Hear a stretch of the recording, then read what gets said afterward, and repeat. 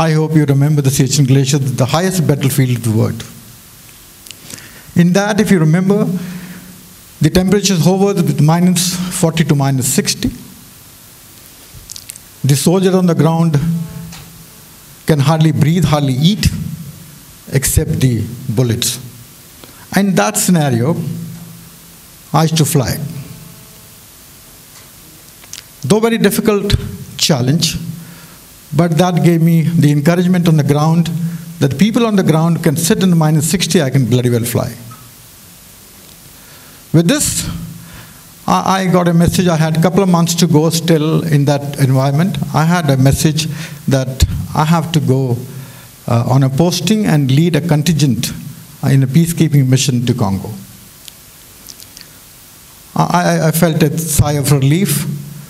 I thanked the God. I said, at least now I am out of the fire and probably into the frying pan. But this happiness was very short-lived, ladies and gentlemen. When I went to Congo, I realized, actually, I have gone from frying pan to the fire. This will come to know a little later from me. After this order, off we go to Congo. First, I met up with the bureaucracy of the UN. I really wonder, any of you have worked or known about the bureaucracy of the UN? It's the most difficult bureaucracy in the world to work with. But we were lucky to go through the UN bureaucracy because I have gone through the bureaucracy of India. So it was much easier for me to go through there. So thereafter, in Congo, I met up with the team from the IMF.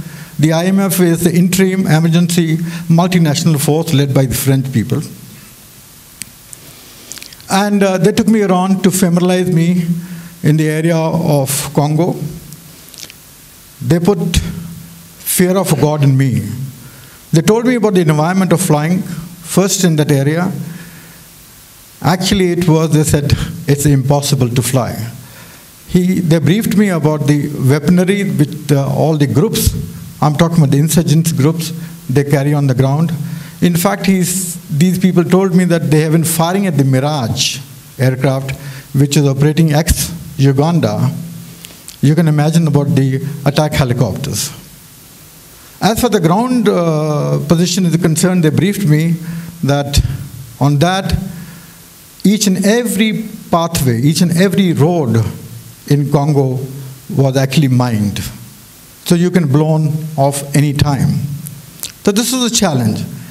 And next they informed me that one of the major of one of the South African country was swallowed by a python.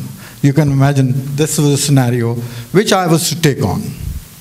The soldiers we are, the soldiers of our country, they will never say die. If you can live in minus 60, he can live in plus 40 here. There is no issue.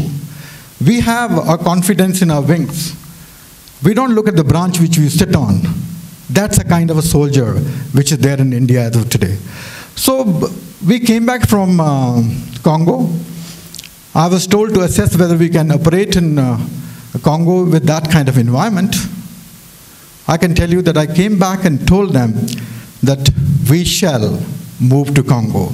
There is nothing which can stop us. So thereafter, I was moved to a higher bureaucracy that was into New York. I met up with the UN headquarters. Two issues came up there. The first issue was that on the ground, the security which will be given to you will be either the Bangladeshis or Uruguayans. I refused to accept that. Fortunately, they accepted that.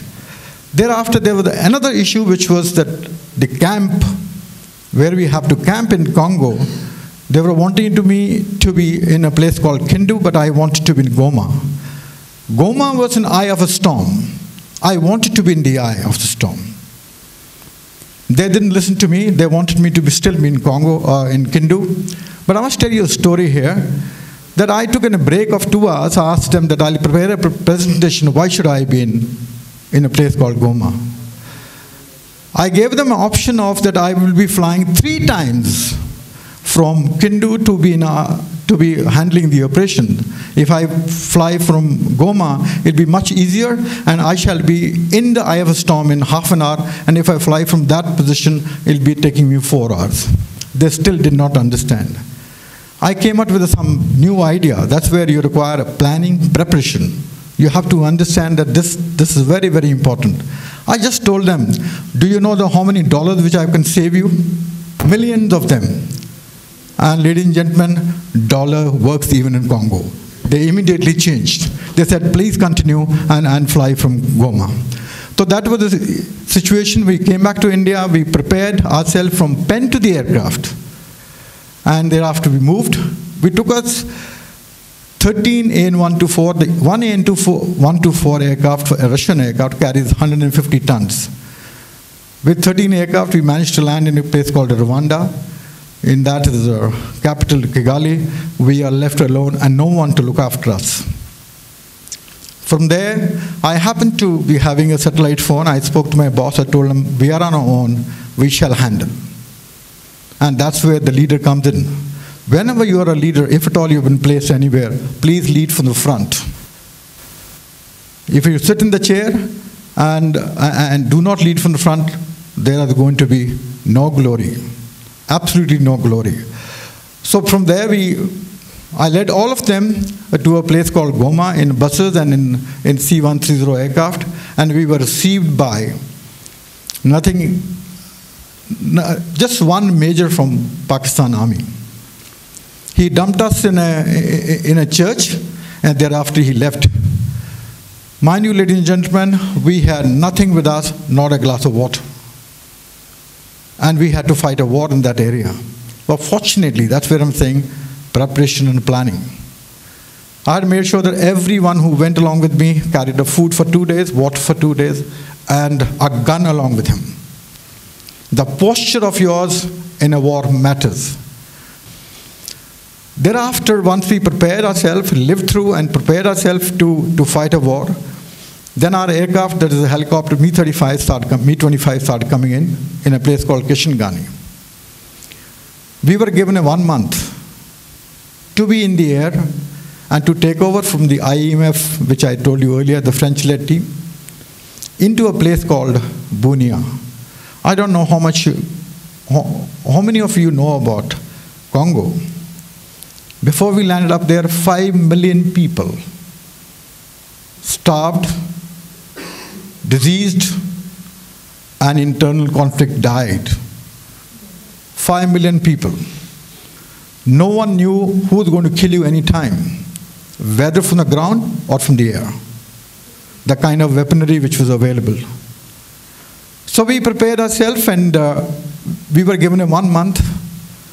The Indian soldier we are, I can tell you, we worked 24 hours a day, and we were up and about and flying in 10 days. This sent in a very, very clear message to the UN that there is a team which comes from India. We had given them 1 month, and they are ready in 10 days. I can tell you that it saved them millions of dollars from the IMF when we took over the command of the whole Congo. I'm talking about the aviation command. We landed back. We were just about preparing. That's the time we got a mission. I led the mission. We went to a place called Bunia. From Bunia, we flew with our Mi-25, and we had a Bangladeshi Mi-17 helicopters along with us.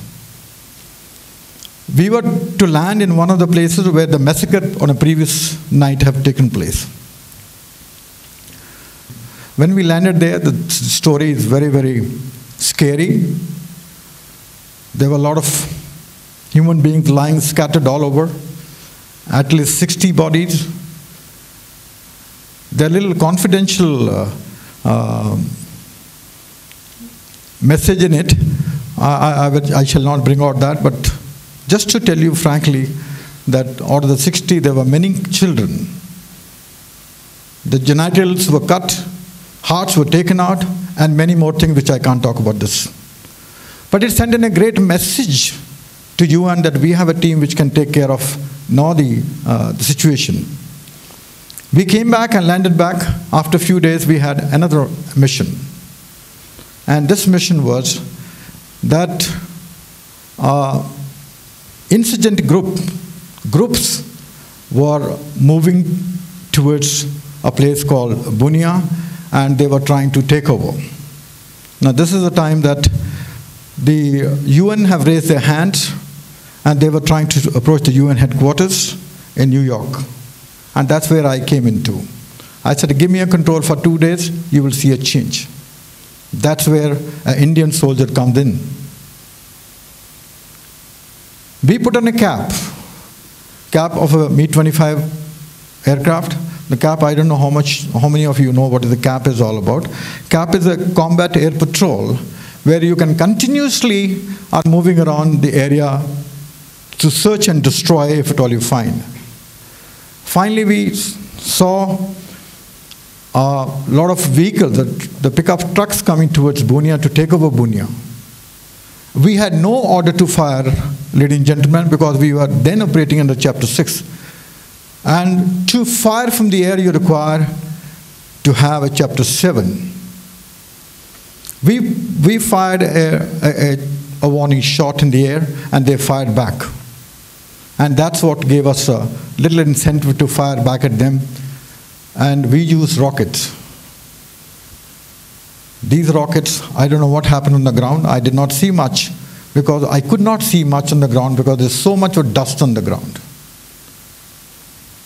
Thereafter, the UN came up initially with some human rights cases, but later they appreciated our efforts. I must tell you that if at all you're courageous, you have a confidence in you, if at all you have a confidence in your weapon, weapon may be a computer, you can win any war. After this, I can tell you that it took 2 months them to reunite, revive themselves, and once again start attacking. Actually, we silenced them for two months. Similarly, we had 20 such operations in Congo. We had to fire rockets. 3 times we had to fire guns. And that's how we got the UN along with the bureaucracy which I was talking about. Parallelly with what we did was something very unique, which you probably may not be anticipating. We were lacking intelligence. I went back to Goma. We carried out something known as welfare activities. In Hindi, it's called Sadbhavana. So we started generating some jobs for the locals. To tell you a small thing, some of the locals were getting food, 1 meal in 72 hours. And that's where we started offering jobs to them in our contingent. And we reopened 2 schools with our funds. And after that, there was no fire, or there were no firing at our contingent. And wherever I went and wherever my staff went, always it was that the Indians are the best wherever they go.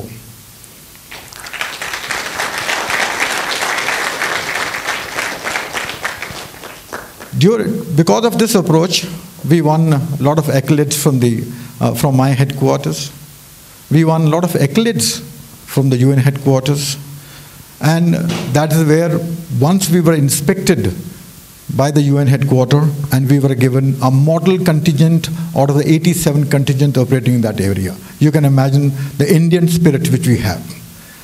Along with this, there were many other operations which were carried out by us, but one of the operations which I'd like to mention is there are always the graph doesn't go on the x-axis higher. Sometimes it drops. So we had a firing at us, and one of the aircraft was downed. Fortunately, we recovered. The another aircraft which crashed on top of a hill. That's where I informed my headquarters in Delhi, and I got a message back from them that looking at the condition of the aircraft, we have to abandon the aircraft because recovery was impossible. But my team was not ready to leave that. What we did was that we requested our headquarters to give us permission to recover the aircraft. I went there. I stayed along with the team 13 days in that wild forest, where we were scared of getting fired upon any given time. What I'm trying to tell you here is this is a story that if at all you have to lead from the front, you better be with your people. If at all you want to survive, and if at all you want the people to be with you. That's where we used the locals. We moved 300 tons of soil in 10 days and flattened the whole top of the hill. It's a recovery which will go down into the history of United Nations. We changed both the wings, we changed the blades, tail rotor, and thereafter we brought all the stuff on our shoulders from 2.5 kilometers where there was the helipad.